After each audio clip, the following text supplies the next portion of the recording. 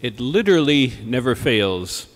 Every year in my living memory, Good Friday has the same exact weather. You wake up and it's cold, kind of bleak, windy. It's not storming. You could go outside, but you don't want to. It's just kind of a miserable day. And then somewhere between the hours of 1 and 3, the clouds part and the sun comes out and it warms up and it just looks beautiful for about 45 minutes. And then the clouds close in again and it goes back to the way it was. Every year on Good Friday, in the hours Jesus hung on the cross, and I have never seen an exception in my entire life, you get this little glimmer of hope that reminds us that when things look their worst, victory is about to break through. And exactly what had happened in the case of Jesus when everything looked like it was in the tubes and people were running away, that's when the victory occurred. C.S. Lewis writes in some of his writings that this happens in our life all the time. Just when you get to a point where you think you can't handle anymore, you find a way to get through. You know, the pain grew and grew, and you thought you were going to pass out, and suddenly the tooth was out, and then you could leave the dentist's office. So many ways in our life that it just manages to break through at the last minute. So it is with God and His victory in His resurrection. So it will be with the church. If you are wondering why it seems like the church is still going on, why are we bothering anymore? Haven't we lost any? Aren't we just kind of stripped completely like Jesus on the cross, stripped naked, nailed to a cross, can't go anywhere, totally at the mercy of everybody? Yeah, and that's when He beat evil definitively for all time. And it will happen with the Catholic Church. As we are brought to our absolute lowest right now, we are just ready to spring forth with this new vivacity that comes out of nowhere, that shocks people. And it shocks people in two ways. You see, the response to this news that the tomb is now suddenly empty. You have those that run to the tomb, Mary Magdalene, the apostles, they run there. And then you have some who aren't quite sure what to do about it all. And that's one of the characters we see in the road to Emmaus, the afternoon gospel of today. These two guys are walking away out of Jerusalem. Well, it looks like everything's over. I mean, the promises are obviously not coming true. We followed this guy. We thought he was different, but it's not. It's just another one of those empty promises like the infomercials on TV. The thing doesn't do what it was advertised to do, and I'm going to throw it away now and go home. That's what they're doing. They're heading out. One of them, we are told, is named Cleophas. And I always remember Father Benedict Groeschel, who I'd learned so much about the spiritual life from Father Benedict before he died at a blessed old age. And I remember being at a retreat at his place once, and he was giving an Easter homily. And he said, when, if by the grace of God, I might attain to the kingdom of heaven, my first question for the Lord will be, who was Clopus? Was he the dry cleaner in the neighborhood or something? He grew up in New York City, New Jersey, so we don't know exactly who Clopus or Cleophas is. It's the same name, depending on how you transliterate it. There's a whole lot of theories out there, and some of them are very compelling. I did kind of a deep dive on this the last couple of days. But one thing we know for sure is that his wife was standing with Mary and Mary Magdalene at the foot of the cross. We are told that Mary, the wife of Clopus, was standing there. While the apostles were running away, Cleophas's wife is standing right there and kind of with an arm around the two Marys, watching it all happen and with total faith. He's the husband of a woman who stayed there to the end, and he's not sure about it.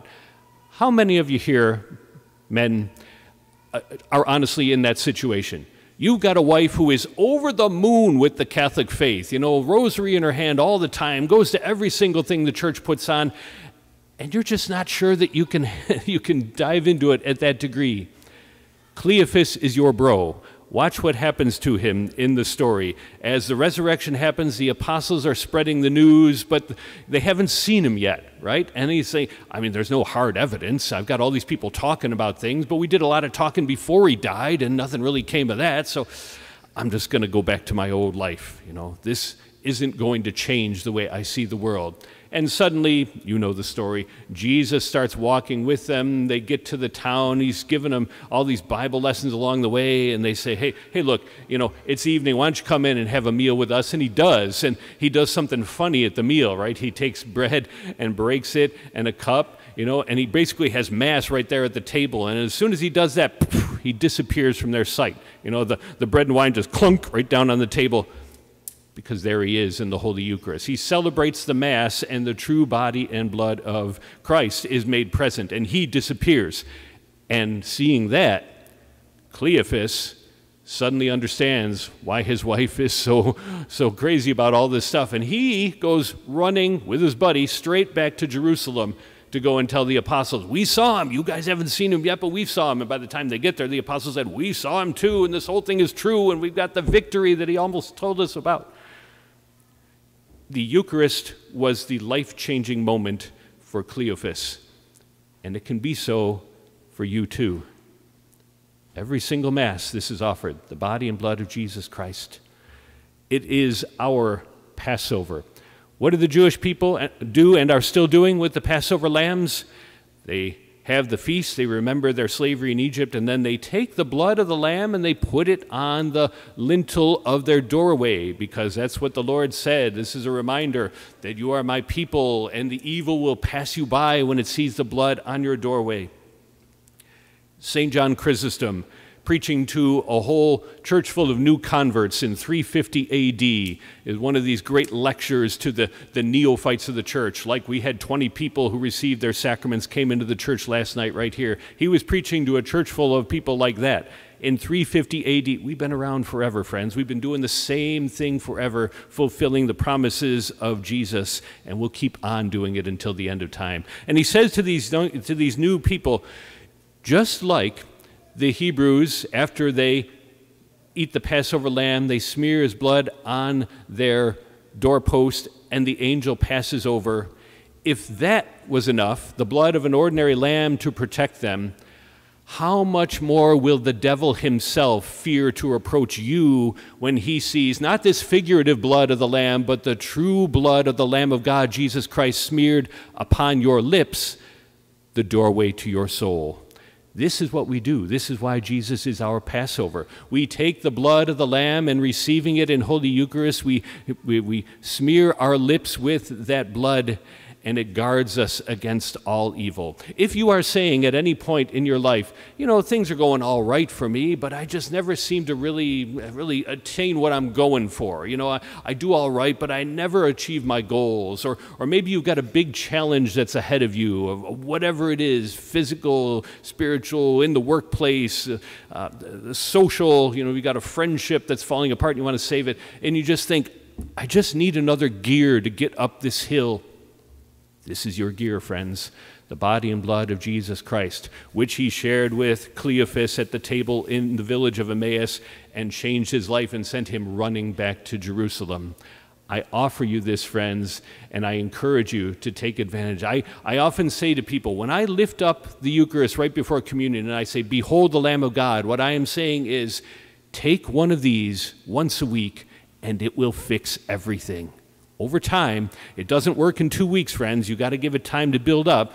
Just like if you reach for the oil when the bearings start to squeak, it's already too late. You've got to be doing it routine maintenance week after week. You do that, you will start to see a change in your life. You will feel that extra gear kick in.